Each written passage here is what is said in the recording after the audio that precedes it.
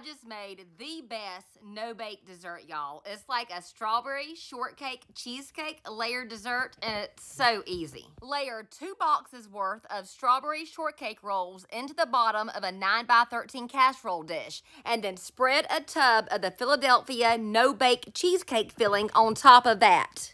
I like to take the no-bake cheesecake filling and spread it all over the strawberry shortcake rolls like I'm frosting a cake, all down the sides and everything. Now I'm going to sprinkle on some crushed vanilla wafers. You can also use crushed graham crackers if that's more your style.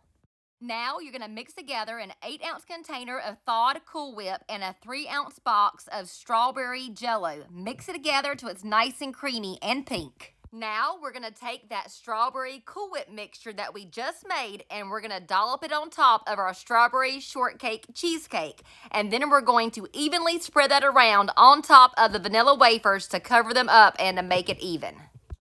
It's time for the strawberries. Add as many or as little fresh sliced strawberries as you like to the top of this delicious strawberry shortcake cheesecake layered dessert. Delicious, easy, and it's pretty too. For more deliciously easy recipes, make sure you're following me and check out my website, mrshappyhomemaker.com.